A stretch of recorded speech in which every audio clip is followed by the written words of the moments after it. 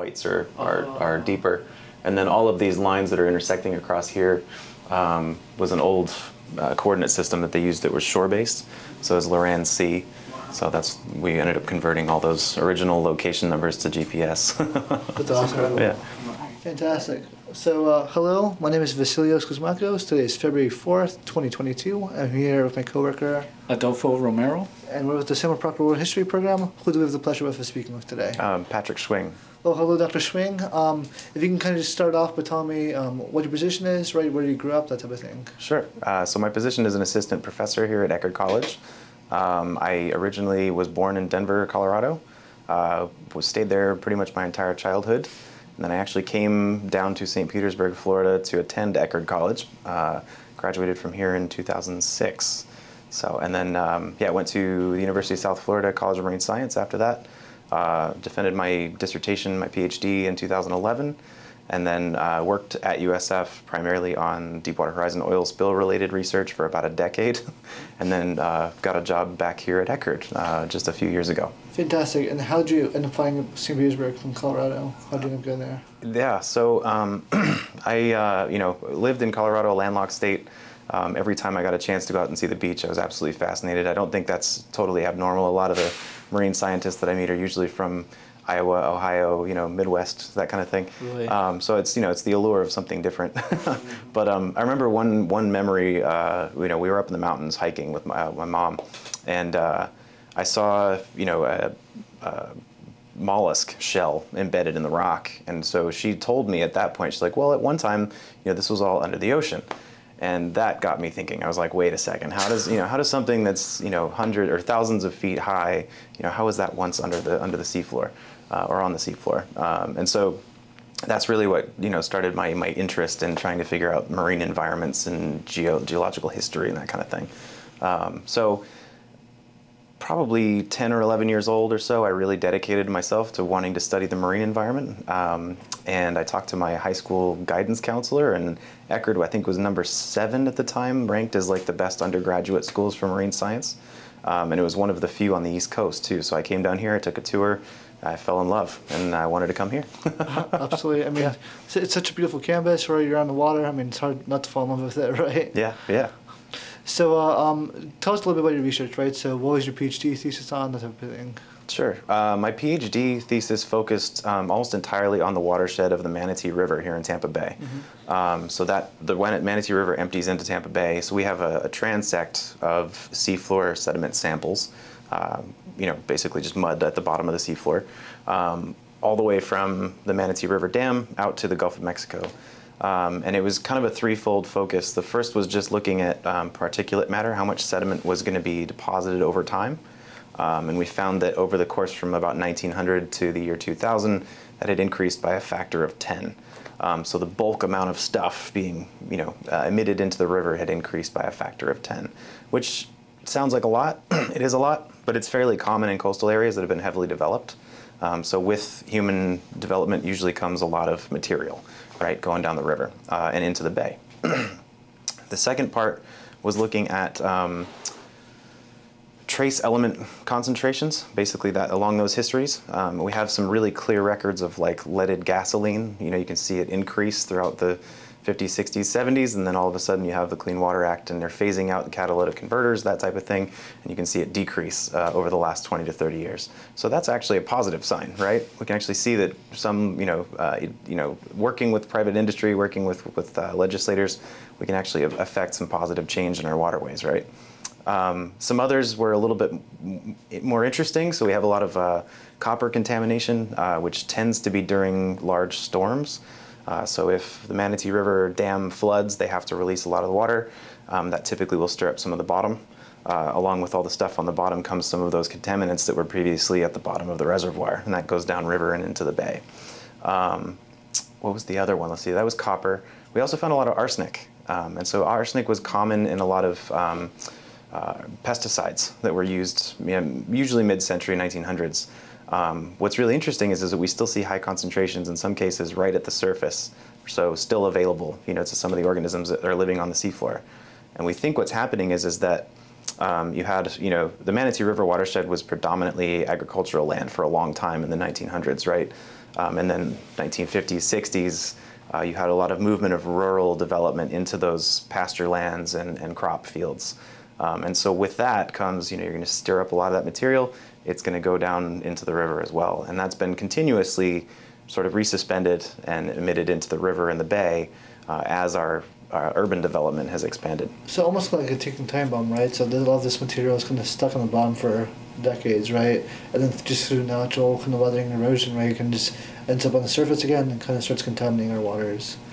Would you say that's accurate? Yeah, some of it can be resuspended. Yeah. I mean, if large dredging projects will do that, and they have very highly regulated mitigation strategies to minimize the impact. Mm-hmm. Most of what I was looking at is resuspension on land. So then, if you're digging up soil that's been, buried for several decades, and that has those layers of high arsenic or copper layers in it,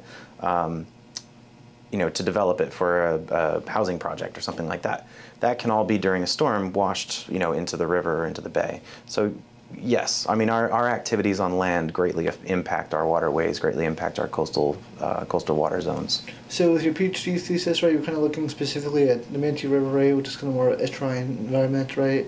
Now your more contemporary research, right, has to do with oil spills, right, has to do with eDNA, that type of thing. So discuss kind of that transition in terms of interest, Sure. those two projects. Yeah, I was just finishing up my dissertation at USF when the Deepwater Horizon oil spill happened.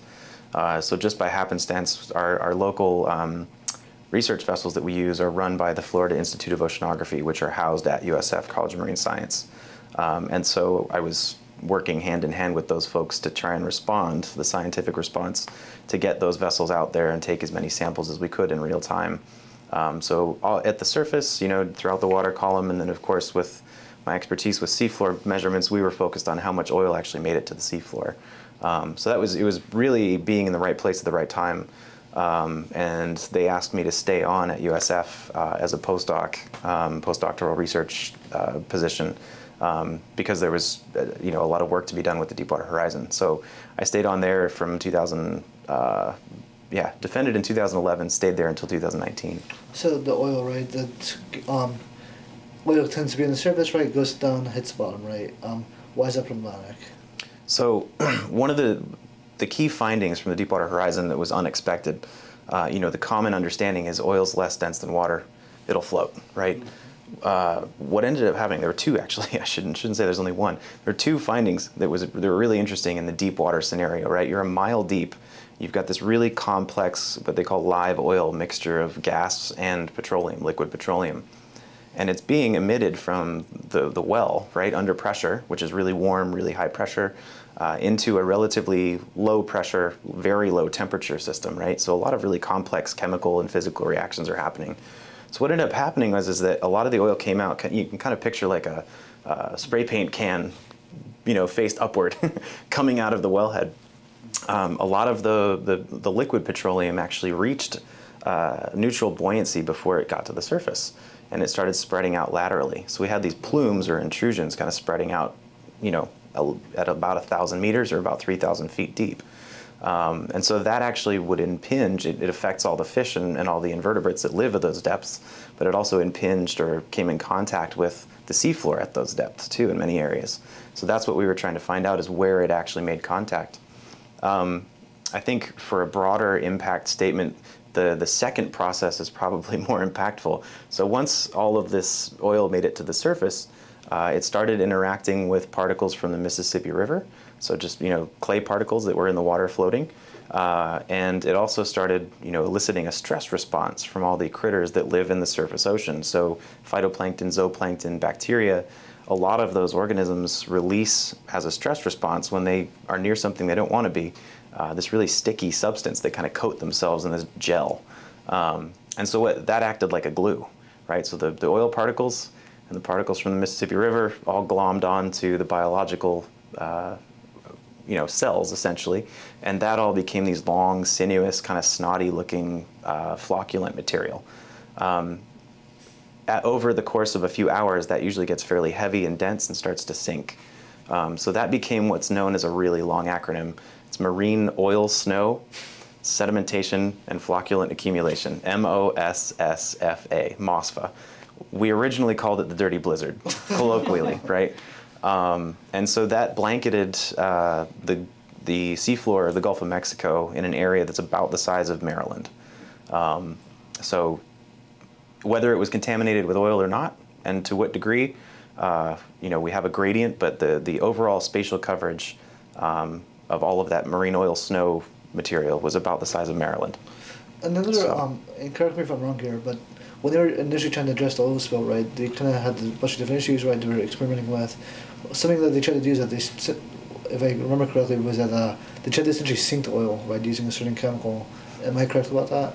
Yeah, so in addition to the oil contamination, they also added about 800,000 gallons of Corexit dispersants, right? And so those are basically surfactants. They want to break the large oil particles into smaller ones, which is all well and good. I mean, a lot of times the smaller particles are easier for bacteria to degrade, right? It creates more surface area. And in many cases that was effective, at least at the surface. There's still debate, although several of the published papers out there would say that it was effective. There's still debate as to whether they also injected those dispersants at the wellhead at 1,500 meters, so about a mile deep. There's a lot of debate as to whether that was actually effective at dispersing the oil in place or not. And so that debate will probably continue. But at the surface, it was fairly effective. The only challenge to the efficacy of those dispersants is that some of the chemicals that the oil is composed of, in smaller and smaller droplets and smaller pieces, they actually become more toxic because they can be ingested by more and more organisms. And so if you're not a microbe that's breaking those compounds down, let's say you're a fish or you're a shrimp, something like that, those smaller droplets, those smaller size fractions of oil can actually become more toxic. So it's a bit of a trade-off, yeah. More toxic in terms of a small shrimp is going to ingest a small globule of oil, for example, right? That's going to build up in its cells, and then the bioaccumulation is going to result in up the food chain. Is that accurate? Yeah, so one of the issues that we had with the Deepwater Horizon is that for a lot of the organisms in the Gulf, and for many of the ecosystems in the Gulf, we didn't have baseline measurements prior to the oil spills. We didn't know what normal was, really, for a lot of it. So we had to start making measurements in 2010 and then see which way they went. Was it a positive change? Was it a negative change? One of the major challenges with not having baselines, more germane to your question, is that what we saw, especially in some of the larger fish, it wasn't necessarily like a mortality issue, right? It was they were usually sublethal effects. So their size wouldn't be, as large as they were prior to this spill if we had data for them, or if we saw them gradually get bigger after the spill, which we interpret as an increase. Something's recovering, right? The other thing that we saw were skin lesions. So my colleague Steve Murawski published a paper on this in 2014, looking at the frequency of skin lesions in predominantly red snapper, and their argument is that if the fish is healthy, they're usually able to stave off any sort of infection on their skin or under their scales. But if they're stressed by an oil spill or any other stressor, their body is essentially attributing a lot of energy to dealing with that toxic, right? And they're not able to fend off any other sort of stressor, bacterial infection, that kind of thing. So we saw a lot of skin lesions in 2010, 11, and they gradually trailed off. They gradually decreased in the northern Gulf of Mexico over about the course of about 5 years.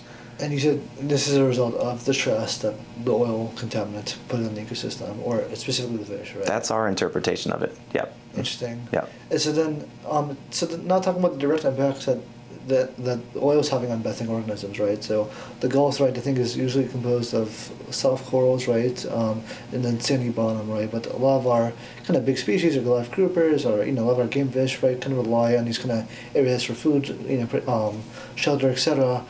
What direct impact did the sinking of oil have on some of the bottom? Because from my understanding, some of these areas were completely became like deserts after the fact, right? Yeah. So the seafloor of the Gulf of Mexico and a lot of the deep sea in general can be fairly patchy. It's really dependent upon food from above. So all the organisms, most of the organisms that live there, are completely dependent upon stuff naturally falling from the sea surface. Mm-hmm.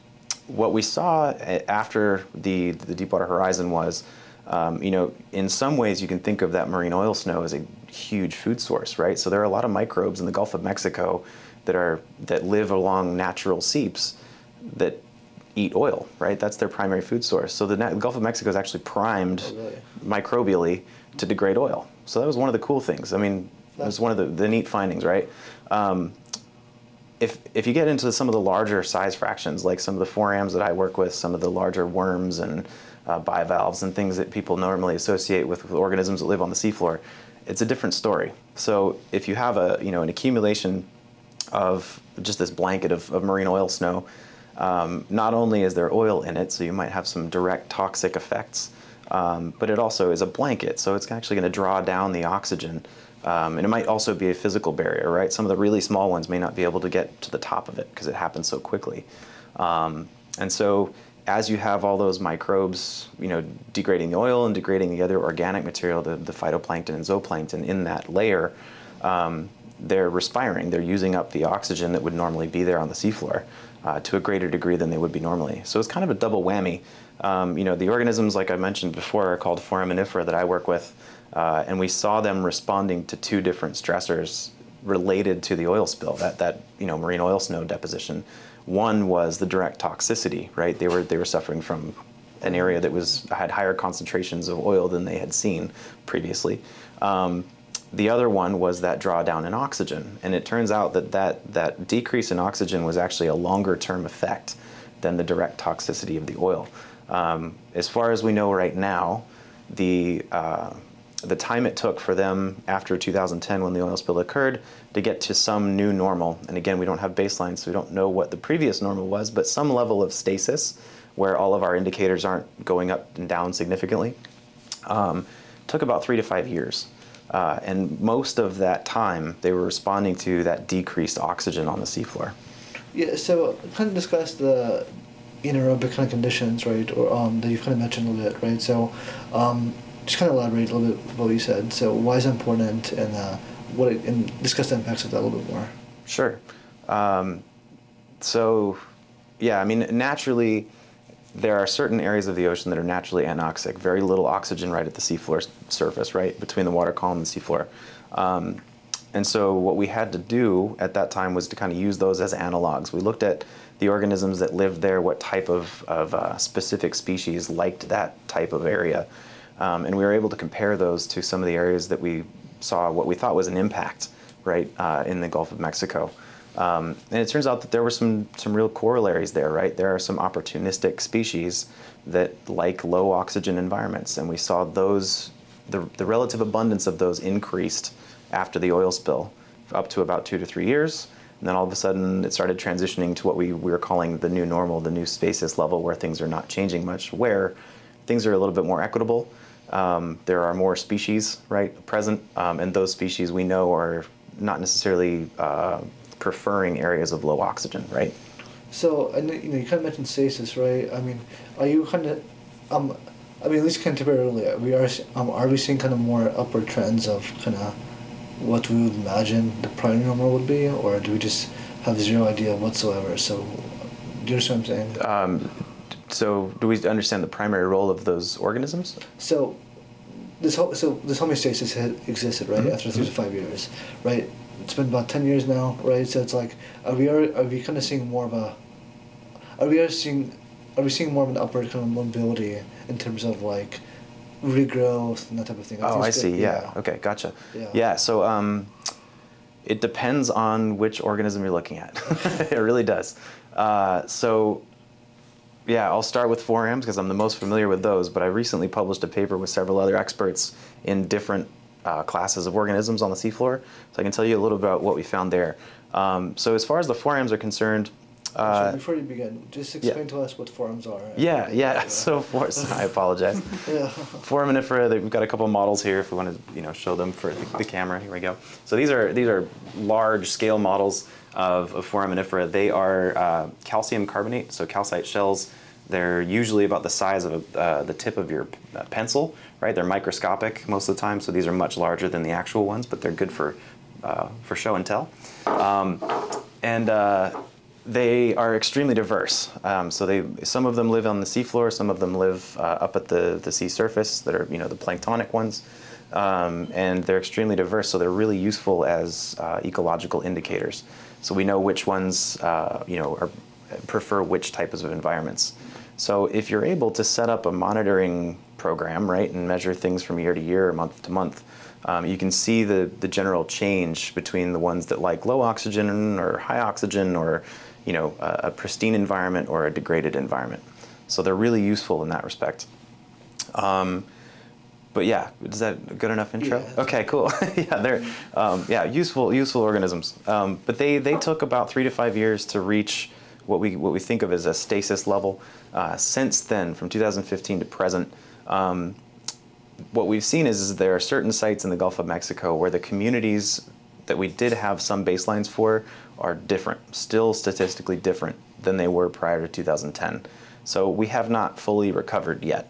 And the question is, will we ever? I don't know. Those communities may stay the way they are until the next major stressor comes through. So what I'm saying is that it's likely a new normal for many of those locations. Some of them are statistically similar to prior. So some of them have fully recovered, but many have not. With regard to other organisms, we looked at some of the other same size organisms, the microscopic organisms. With colleagues, we looked at some of the other larger ones, the worms, the clams and bivalves, those types of things, all the way up to the larger organisms like the red crabs and corals as well. And we found that as you go from the microbial populations, the really small stuff, all the way up to the larger stuff, the corals especially, they're typically longer lived, right? They live a lot longer lifespan, and they're typically slower growing. And so if you factor both of those things in, generally we saw a recovery period that increased with both size and longevity. And so current models suggest that the corals, for them, mainly the impacts that we saw were branch loss. So the branches would die and break off, right? For them to regrow those branches to pre-Deepwater Horizon levels would take anywhere between 10 and 30 years. Wow. From 2015, right? And then others have argued that for the entire system to recover, you need to bury that contaminated layer before or below the zone where organisms live in the sediments, right? And so we have to take into account how long it takes for those oil compounds to break down. We have to take into account the burial rates, how much stuff is coming into the system over time, and we also have to take into account how deep organisms are stirring things up in the sediments, right? So putting all three of those things together, we calculated that somewhere between 50 and 100 years from now, that layer will be buried below, will be fully remediated outside of the area where it might be actually stirred up again. Wow, so that long, 50, 100 years for essentially for things to go back before BP. Right. Right, and just to kind of remind us, right, BP happened, what, 2010, right? Or 2010. Yeah, cool. Yeah. So you kind of discussed all the history behind that, right? So, it's, and you kind of touched upon this, but it's 2022, right? Why does it still matter to our fisheries and to everything else? Sure. So right now we're actually working with folks here at Eckerd. We were funded by the National Science Foundation to go out and take more collections at these certain areas that we've been sampling since 2010. And we had returned, starting in 2010, we basically went once a year every time, and we combined efforts for seafloor sampling, so that's the mud fraction of it. And then we also had folks, Steve Morawski at USF and his team sampling fish during the daytime. So we used to call these the mud and blood cruises because they were sampling fish, we were sampling mud from the seafloor. And it worked to our advantage because we could actually pair the seafloor with the water column, right? And we actually saw a lot of connectivity because a lot of the fish that they're catching were dependent upon the seafloor resources, right? Either for food or structure. So we saw a lot of continuation there, or continuity there, and congruity with their response curves. So the skin lesions and the forams, for example, recovered on about the same time frame. So we're looking at 3 to 5 years for the system to get back to stasis.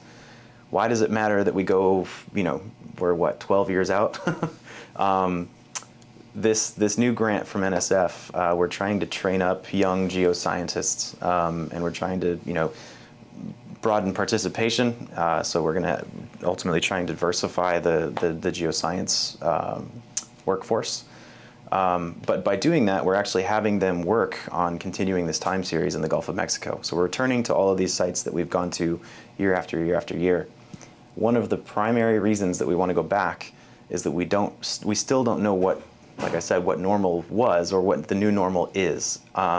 So after 2015, when I said, we'd reached that kind of stasis level, there were a few gaps in our collections just due to funding. And so now we want to go back and see, all right, well, what is natural variability, right? If that increase that we saw as sort of the new normal or stasis level, is that within natural variability or not, right? Do we see natural variability being very, very small, and the perturbations that we saw at Deepwater Horizon was a very large one? Or is that perturbation within natural variability, right? With all of the other stressors that we have going on in the Gulf of Mexico, it's really important to keep these long-term time series collections going, monitoring efforts essentially, to try and disentangle the impacts from a Deepwater Horizon event versus maybe a coastal hurricane event versus ocean acidification or warming, right? There's a lot of different things going on in the Gulf of Mexico. And so we're trying to basically disentangle all of those different stressors along with natural variability. Yeah, that was one of my questions actually. Based off like natural disasters or just like hurricanes on its own, would that like stir the ground, or how would that impact like I'm guessing with the oil like getting stuck at the bottom, or would that like bring back out more oil into the forefront of the ocean? Or in the coastal areas, yeah. I mean, even the largest hurricanes don't disturb more than I think about 50 meters, so 150, 200 feet of the water column. So a lot of the sites that we're monitoring are much, much deeper.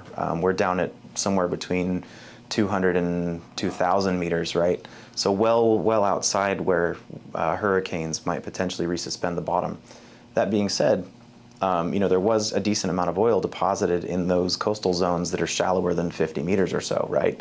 And so some of those areas, that material probably was deposited and remained, could potentially be stirred up again by a hurricane. A lot of it also seeped into, not seagrass beds, but salt marshes, mangrove systems, that type of thing. And those areas especially, it's better in many cases to kind of let them remediate in place, let that oil stay. Because if you go in there and try and tear everything up and clean it up, you may do more harm than good. And so a lot of the oil actually does still remain as a layer, maybe partially buried. Some of it's still right at the surface, and a lot of the salt marshes in Louisiana, some of the mangroves, some of the mangrove coastlines just north of us here. So a lot of those, if a storm comes through, could potentially stir those back up again. Yeah. Right now at the moment, are there still any restrictions like where fishermen cannot go out and fish, or because of oil or anything like that? Not currently. I mean, not because of the Deepwater Horizon. No, that was the restrictions on fishing were relatively short-lived. So as of 2011, I mean, you were able to pretty much fish most areas, at least out in the open Gulf of Mexico. There were coastal areas that were heavily polluted still at the time that had to go through the full remediation process, but those have since opened. But I would imagine, kind of like we've been talking about, right, the impact that it's had on the bathic kind of organisms, right, that, essentially is that's the foundation to the entire food chain, right? So I would imagine that has had a pretty significant impact on commercial fisheries. Can you speak a bit more about that? Or? Yeah, I can speak a little bit about it. Yeah. So one silver lining of all this is now we have a lot more information than we did about the Gulf of Mexico, right? I mean, this was kind of a natural experiment, or a not so natural experiment. But now we're establishing baselines, right? We do have baselines for the organisms that live on the seafloor that provide, as you said, the base of the food chain. And we've sort of layered those baselines together all the way up to some of the larger fish, right, that we like to catch and eat, snappers, groupers, those types of things. And so I mentioned earlier how we saw some overlap in the contaminated areas in the response between the seafloor, some of those larger fish that are dependent upon the seafloor. So yeah, as far as large-scale fisheries, and I'm not a fisheries expert, but I work with some of the best in the world, I can speak to what they've found. So, I mean, Steve Morawski's group particularly, Will Patterson's group from actually University of Florida now, they both have found issues with size classes, age classes, where the year from 2000, or I should say the group from the year 2010, 11, and 12 were generally smaller, right? And there were generally fewer of them for those 2 or 3 years. And then after that, from what I know, from what I've seen them published, those size classes have come up a little bit, or those year classes have increased in size. And so again, that's another sign of recovery on the order of 3 or 4, maybe 5 years later. So you kind of mentioned that there's a lot going on in the Gulf of Mexico, right? So speaking of things that are going on, right, red tide, right, the elephant in the room type of thing. So some of your research has to do with that, right? Would you mind discussing some of that? Yeah. So we just got started. We're working on a collaborative project with the Fish and Wildlife Commission, so Fish and Wildlife Research Institute here in St. Petersburg. Yeah. And we're working with their harmful algal bloom group. So they have an ongoing, and have for like the last 2 or 3 years, an ongoing monitoring program on 5 stations off the coast from Tampa Bay, so the main shipping channel, just north of the main shipping channel, out into the Gulf. And they primarily look at the sea surface and the water column. And so they called upon us to try and couple seafloor measurements into the water column, so we can kind of, paint on the bottom of the box, so to speak, in the conceptual model. And so we've got 3 primary objectives with them. Starting sort of historically, we're going out to take short sediment cores, so basically just pushing tubes into the seafloor, pulling out sediments, and we can basically, again, just like I said in the Manatee River, use them as a historical record. So the uppermost sediments are the most recent, the bottom sediments are the longest to go, and we can date them. So we know which layers were occurring when. And then we pull specific things out. So foraminifera being one good indicator of what benthic health was like, right? We can see how healthy the environment was over time. But the most important part of that is looking at any accumulation or any record of the organism that causes harmful algal blooms here. So Carenia brevis, it's a dinoflagellate is what they call it. So we're interested in the magnitude and the longevity of past harmful algal blooms, right? Especially prior to human development. Did they occur naturally? We think so. Have they been exacerbated by increased nutrient loading from human activities? That's one of the questions we don't really know the answer to, right? Over the long term, right? So that's one of the things that we'd like to do, is put all of those records together in one place right here off West Florida. Secondly, we're interested in looking at, very closely related, seafloor impacts from harmful algal blooms, right? So when a bloom happens, use foraminifera as bioindicators of health. If we see any of those indicators decrease, then we know that it was likely because of the harmful algal bloom, right? And then last but not least, so we're calibrating that right now. We have 1 year of data, once a month collections, and we're trying to calibrate that right now. The third one, there is an organism that blooms very similarly. It's closely related to the organism that blooms here, Carenia brevis, and it's Carenia miki-motoi. So it's a very closely related dinoflagellate organism that blooms in Southeast Asia. So China, South China Sea, that type of thing. And they know that organism can go dormant. So it basically creates a little cyst, a little hard outer package, and can basically sink to the bottom and hang out until conditions are favorable for them again. When that happens, if there's enough nutrients or the temperature or the oxygen is right, they'll basically come out of that cyst and come back up into the water column. And so what we're trying to figure out now is what significance does the seafloor have with that initiation period, right? Does it purely initiate from, do our harmful algal blooms on the West Florida shelf behave similarly, where they initiate from the seafloor and maybe terminate on the seafloor once they all go dormant again, right? Fascinating. Yeah. There's no way no animals eat them at the bottom of the floor. I guess when they try to hide in under, do they eat them or no? So I think organisms they're called detritivores that will just kind of rummage through all of the material that's on the seafloor. Okay. They probably ingest them, sure, but not intentionally. Okay. So we don't know, but I don't foresee that being any issue with toxicity up the food chain or up the food web. So, just to understand what you're saying, right?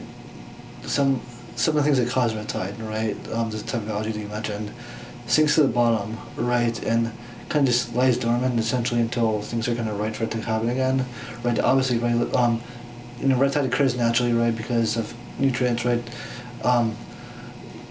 There's a possibility, like you're saying, that it's caused by excessive nutrients from human activity. So, I guess I'm trying to ask is, like it kind of almost reminds me of kind of what you were saying about the nutrients earlier, right? Where it's like, kind of have these ticking time bombs that kind of exist, right? Because of our past behavior that are kind of just waiting to bite us in the butt, a couple years later if we don't act correctly. Would you say that's accurate? Yeah, I think, I would say that we're learning quite a bit more than we have ever known about the organism that causes red tide, right? The Carenia brevis. We're also starting to connect the dots between anthropogenic nutrient loading and the blooms, but it's a really complex process, right? I mean, it doesn't occur in the same spot every year, and we don't necessarily know where it initiates, right? I was just talking about potentially from the seafloor. Colleagues of ours, Bob Weisberg at USF, published a paper a few years ago that basically sort of back calculated in time where those organisms would have come from based on where they bloomed if they initiated from the seafloor, and sort of came up with the idea of a seeding area offshore. And so, yeah, I mean, as far as, I wouldn't categorize it necessarily as a ticking time bomb, but I would say if we don't remain cognizant of our nutrient loading to our local waterways, it could potentially exacerbate harmful algal blooms for sure. So a lot of people, right, kind of look at people like the sugarcane industry, right, specifically like Okeechobee, right, how these nutrients are kind of just released through their dike system, right, in South Florida. There's a lot of the current system takes up the Gulf of Mexico, which some people say causes red tide, right? A lot of people are very quick to kind of blame the agriculture industry and those sort of people. But you're kind of saying that there's not necessarily 100% merit to that. Am I interpreting that correctly? Yeah, I mean, there's a lot of nuance there. I mean, as a scientist, we have to be as conservative as possible in the way that we approach those questions, right? We kind of have to remain agnostic, so to speak, until we see evidence to point us one direction or the other. And so right now, I mean, there's no scientific direct relationship between the nutrients that were released in the Okeechobee waterways and the blue-green algae on the East Coast or red tide here. That I can say definitively. I also can't say definitively that it wasn't the cause, right? So we're working on that right now, but we have to connect those dots very slowly. It usually takes a lot of time and a little bit of money, but exhausting every possible explanation to kind of knock off the ones that don't make any sense. And if that's the only one that remains at the end, then that's the most likely cause, right? So I mean, that's kind of our job as scientists, is to test all of these hypotheses. And if one of them doesn't pan out, if the evidence doesn't support it, we can throw that one out and kind of whittle our way down to the one that's the most probable. And so it's possible that that was the cause, or it's likely that it was probably it probably exacerbated either the longevity or the magnitude of that bloom, but I can't say that definitively. Yeah. Yeah. It's just an interesting perspective, which is why I ask. So if you kind of transitioning to your work with eDNA, right, and kind of this in your research, can you explain what eDNA is and how it's been prominent in your research? Yeah. So so the eDNA work is primarily with colleagues in Australia, and so this ties in our work in the Pacific Ocean. So we're working with a large group of folks from 5 different countries. It's an international collaboration to try and set baseline measurements in this area of the Pacific Ocean called the Clarion-Clipperton Zone. So it's between Baja, Mexico, and Hawaii. And the reason that we're doing this is because this area is of interest for deep sea mining. There are what are called polymetallic nodules, which I have one over there if you'd like me to show that too. So I've got a couple of them. All right. So these are polymetallic nodules. They form over the course of millions of years on the seafloor. essentially by fluid flow through the sediments on the seafloor.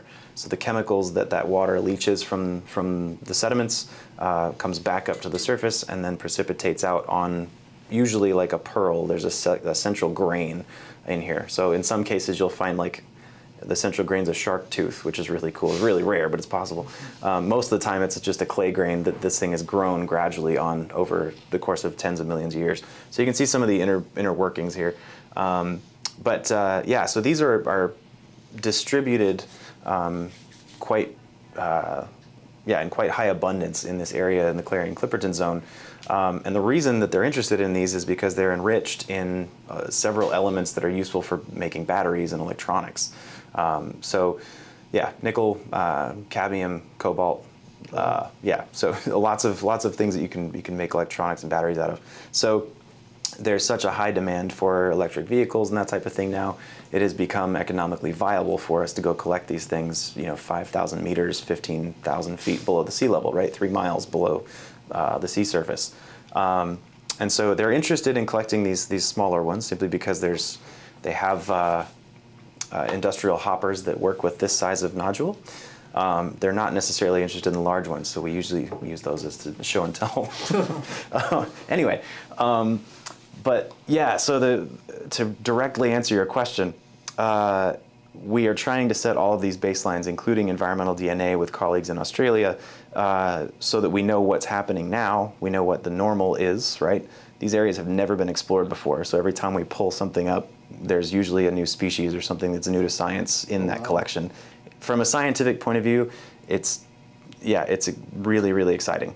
On the flip side, the management side, we're trying to provide information, especially for the International Seabed Authority, which is the regulator in the area. Well, it's the regulator, in all of the high seas for mining purposes and fishing purposes and everything else. For them to make a decision on whether folks should mine a certain area, if they do mine that area, where within that area they should focus on, where they should leave as a preservation area, that type of thing. So we're trying to provide, again, just like we're doing with the oil spill, trying to provide this information, feed it to the managers so that they can make informed decisions.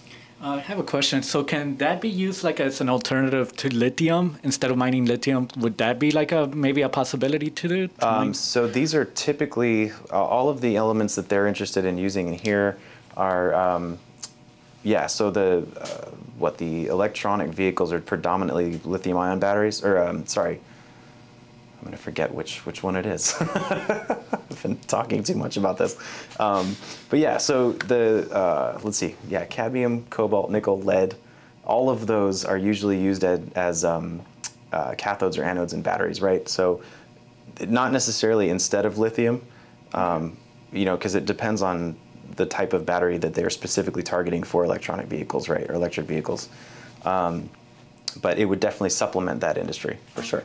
A lot of the discussion really with deep sea mining, I mean, there are a lot of people that are absolutely, completely against it, which is fine. My argument is that we need more information to make a decision either way. It comes back to the comment about harmful algal blooms. We just don't know yet. And so a lot of scientists are calling for a moratorium on mining until, I think, 2030. We don't have all of the answers yet. And I think I haven't signed on to that moratorium because, again, I don't have enough information to make a decision one way or the other. But this is kind of exciting, though, because, again, since these areas have never been explored before, we're starting to develop those answers. We have more information than we ever have. And without the interest from industry, we would not have the funding to do so. And so that part is exciting for me. What ends up happening in the end, I'm not so certain about. How much of it will be mined. Some people are of the mind that deep sea mining will never happen. But there was actually a resolution that was put in by the country of Nauru to fast track approval for mining in the next year and a half in the Clarion-Clipperton zone. So more than likely it will probably occur sometime soon. The degree to which they mine, I don't know yet. So, and what information they have in hand when they do so, we'll try and get them as much as possible. True. And are there any significant kind of early findings you've kind of been seeing that you're particularly excited about? Yeah, we literally just submitted our first report in December, so it's hot off the press. Preliminary findings, I mean, we're basically looking at benthic foraminifera. We have a meeting in a week or two with all of the other collaborators to try and put some of these individual data products together, get a more cohesive picture of how the system functions. But preliminarily, what we're looking at is 3 different classifications of biozonation, meaning different places to live, different ecosystems, even in an area that looks fairly the same, homogeneous, right? You have areas with a lot of nodules, or type 2 nodules this size. You have an area of very few nodules, or nodules like this, type 1 nodules, and then you have an area with no nodules at all. And we're finding that these actually provide habitat for a lot of organisms, right? Our highest densities of forams and some of the other organisms that our colleagues are working with are found in areas where you have high density of these nodules. And so not only are you going to go down and potentially stir up the sediment, create a cloud of dust, so to speak, like a sediment plume, but you might also be removing the organism's habitat, right? So these areas that are highly biodiverse, that's one of the considerations, right? Those are the possible impacts. And so we're hoping to go back, you know, once they do some of the collector tests, to see where that sediment ended up, and also to see, you know, how much the removal of the nodules actually decreased the amount of organisms down there.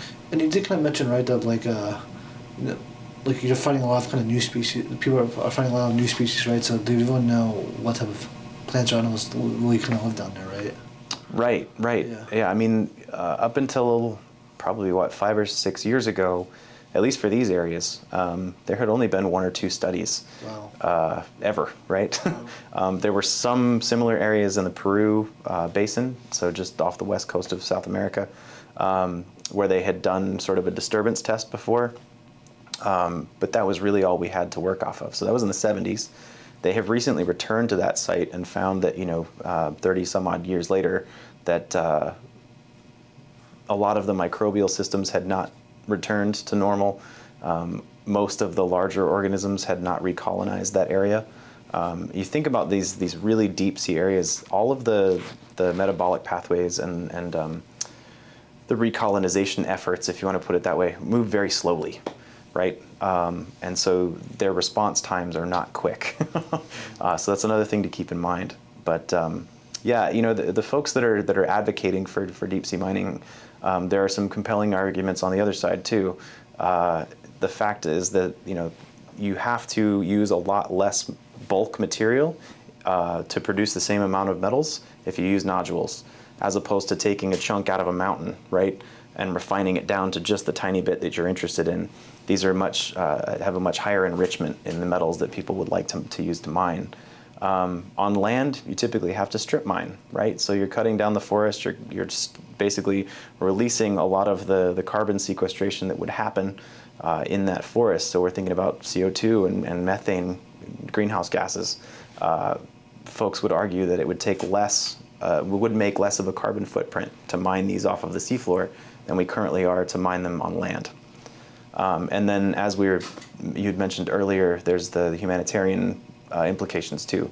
So in many cases, you know, a lot of these metals are currently mined in areas where the people are not paid the way they should be, or at all in some cases. And so this was a heavily this industry of deep sea mining is heavily invested in, and the people that would be mining them would be compensated accordingly. The ocean is the largest, and this might be wrong here though. The ocean is one of our largest carbon sinks, though, right? So it's like, by disturbing kind of the bottom, right? It's like, I would imagine that's where all the carbon's stored. So wouldn't that kind of have an issue? Yeah, well, that's one of those big question marks, right? So, you know, we're focused on some of the more immediate impacts and responses to the organisms that live down there. Yeah. The next level of that is, all right, if we, you know, mine a large swath of the Pacific Ocean, how much of those ecosystem services, basically things that supply us with the things we need, right? So oxygen, food, whatever it may be, would that impede the Pacific Ocean's ability to sequester carbon, to ultimately regulate climate, potentially producing oxygen, right? Because algae is the biggest producer of oxygen on the planet, right? So Exactly. if that affects algae populations, that's always going to be another issue. So Right. yeah, it seems like there's quite a few unknowns with this type of work, right? Yeah, absolutely. So then, kind of tying your work with the Pacific, in the Pacific, right? You have kind of more kind of local examples, right? So how do you connect those two kind of things? If that makes, you understand what I'm saying? Yeah. So the connections between some of the shallow water coastal work and the deep water work are predominantly through the tools we use and some of the analyses that we do. And it really there are a lot of corollaries.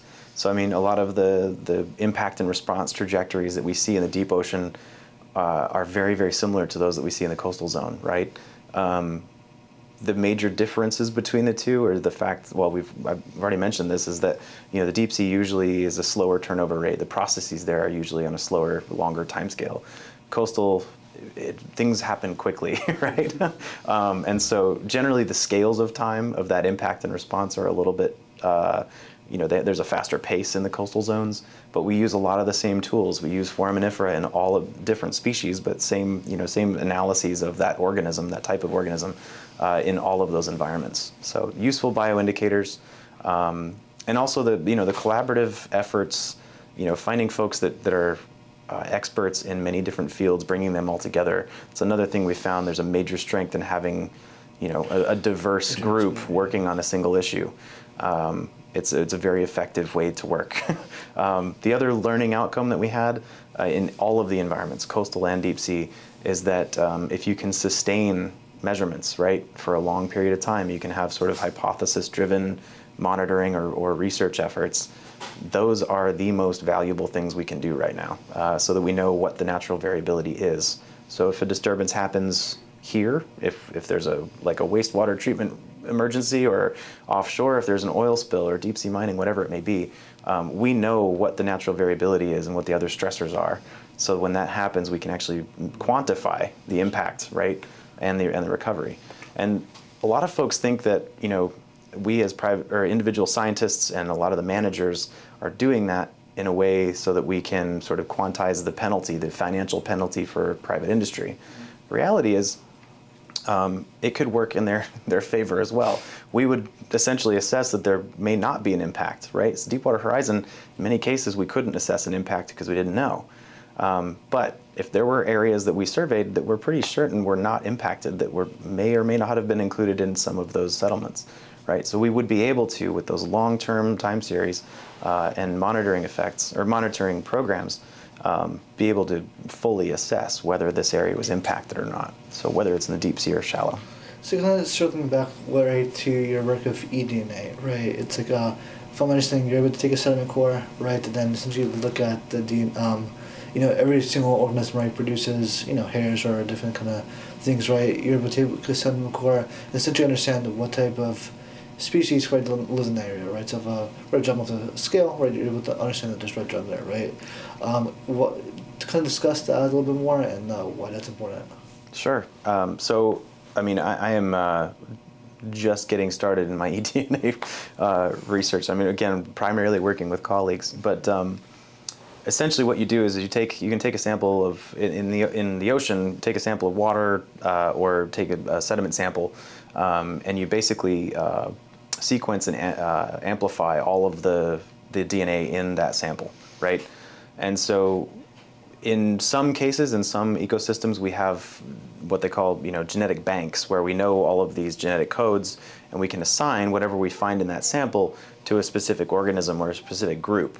So we get a pretty good idea of the relative abundance of different groups using just that one sample of DNA, right? And it's multiple things. It could be all of the DNA that's in that sample, so all of the forams and all of the larger critters and all of the fish and whatever else it may be there. And so it's a really useful monitoring tool. You can see the change in community structure, right? Multiple trophic levels all at once through DNA. The challenge now, especially for some of the deep sea environments that are lesser known, is that those genetic banks, those reference codes are not there yet. And so that's what we're trying to fill in right now. Cool. Yeah. So you could keep the bank. You could keep just building on it as you go, right? Yep. Whatever you're finding, and right now, would you say like 50% of those samples you already have coded, or you know what's the DNA of that, or like how much percentage on a sample do you usually get that it's good, that you know what it is versus what's not? Yeah, so that would be a better question for our colleagues in Australia as far as the percentage that's known. I can speak to the fact that a lot of coastal zones, simply because they're more easily sampled, we have much higher percentages of those banks filled. We know a lot more when you run a sample, you get a lot more hits from that identification program in a coastal zone than you do offshore. In the deep areas of the Gulf of Mexico with the oil spill, we were somewhere like 2 and 5%, right? Even in our own backyard in the Gulf of Mexico, we knew very, very little. So you knew nothing. And so deep sea Pacific is less than that, probably. Wow. There's so much to learn then, that's what it means. So much that we don't know yet. Right. So, I mean, you can ascribe some of the larger groups, right? I mean, if you know generally, a foreham is different than a shrimp, is different than a red snapper, you can assign larger groups like that. But getting down to the genus and species level is more difficult. Okay. Yeah. So have you applied this eDNA to understanding recovery efforts as a result of red tide, or? I have not personally. Okay. No. I know that there are folks working on it. I know that the harmful algal bloom group at FWC is working on that, but I have not worked with that personally. No.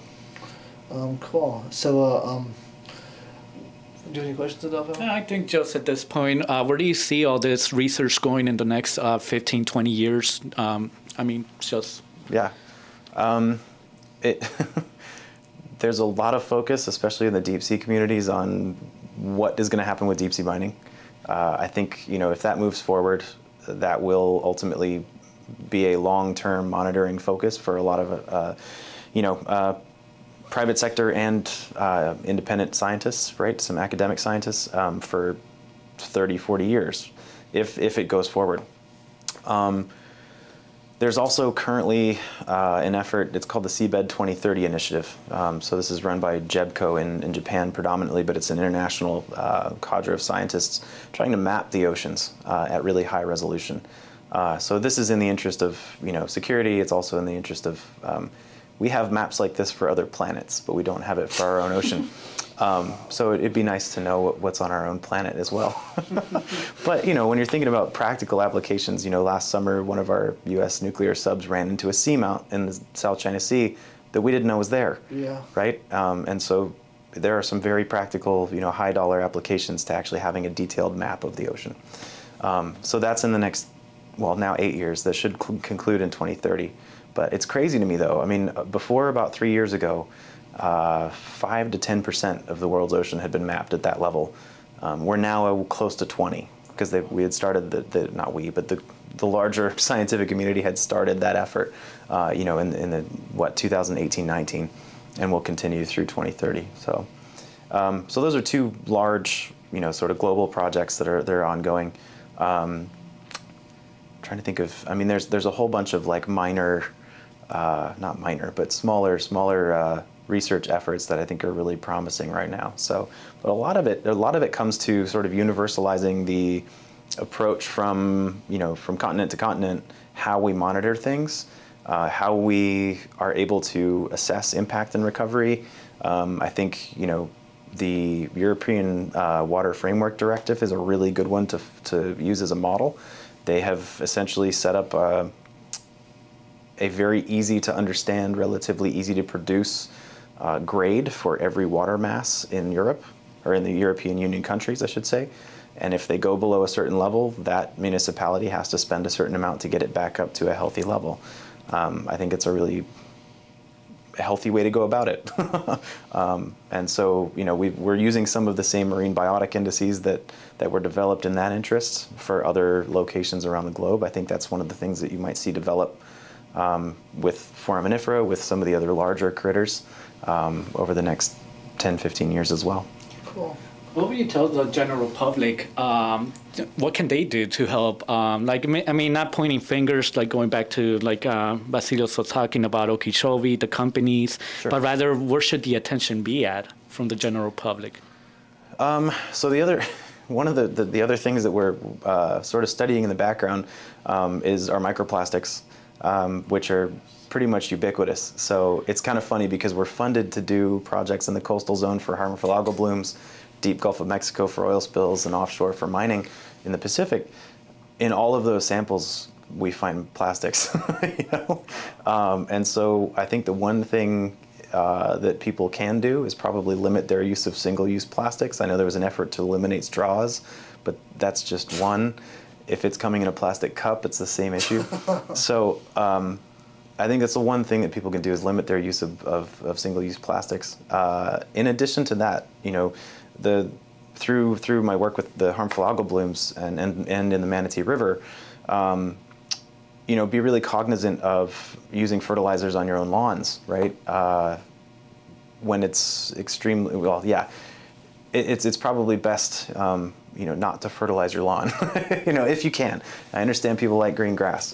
That's, you know, that's fine. But be cognizant of your use of fertilizers. That's a major one. So. Would you argue, I mean, if you, feel free to not answer this, but would you argue that microplastics are a bigger issue than, say, red tide, or would you say those are just two different issues? Two compounding issues, yeah. Okay. So I mean, the more and more we study, the more and more we realize we're funded again to focus on one stressor at a time. But the more we're learning is it's always sort of a tapestry of stressors, trying to, especially when you're working at like impact and response. To disentangle those is difficult. So I wouldn't say that one is more important or more impactful than the other. We know a little bit more about the impacts of red tide than we do about microplastics at this point. But that doesn't mean that that's necessarily less impactful. We just don't know enough yet. So. And I guess the way we'll just end this interview, if you have anything else to kind of say, what do you have to? Do you have anything to say to anybody that's listening, right? Any kind of final thoughts you'd like to kind of get out there to the world? Wow, that's a tough question. I mean, man. Any research you want to plug? Or well, you guys have already asked me about all that. Yeah, so no, as far as research plugs go, I mean, yeah, we've gone through all of those projects pretty much. Yeah, I think it really comes down to not only our personal or individual sort of responsibility to do some of those things, right? Reducing our use of plastics and maybe decreasing our use of fertilizers, especially certain times of year. But also the main thing is to keep people interested and involved, right? These large disasters garner a lot of news coverage, a lot of interest, and they, quite frankly, we learn a lot more about the natural environment through them because everybody's interested. You gain funding that way, but keeping people interested on, the sort of less attractive monitoring programs and the importance of those, I just want to draw people's attention to those are the most important thing we can do as scientists, as people that are managing each of these ecosystems, and even like I said, this also benefits private sector folks, right? The companies that may be or not responsible for that impact can benefit from those programs as well. And quite frankly, a lot of our private industry in Florida, recreational and commercial fishermen, they all benefit from having those long-term monitoring programs, right? Our tourism industry is contingent upon healthy beaches and a healthy ocean, right? For the most part. And so I would argue that, it's important for people to support those types of programs because that's how we keep those things healthy. Cool. Yeah. Well, unless you have anything more to add, Adolfo? I think that was. Well, I think conclude. Yeah, I think that concludes the interview. I thank you so much for your time. Absolutely. And I really appreciate it. Absolutely. Thanks for being here. Thank you for having us. Yeah.